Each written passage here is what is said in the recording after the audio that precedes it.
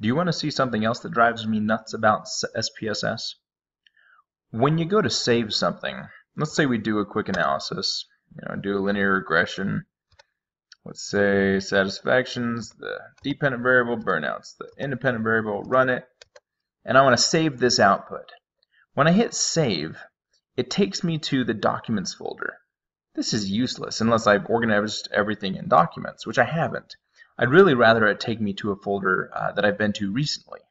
So the way to fix that is you go to Edit, Options, File Locations, and you can see that the specified folder is Documents. You can change this to whatever folder you want.